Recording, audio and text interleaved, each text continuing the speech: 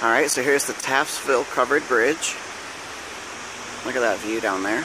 There's a little historical marker about it. It's a rare example of vernacular wood truss covered bridges in the United States.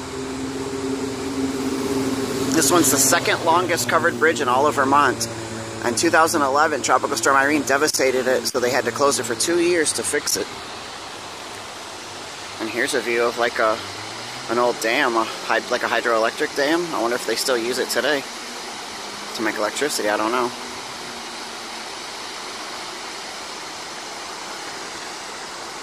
Cool, that was a neat stop. We didn't even expect to find this. Just driving along and here it was.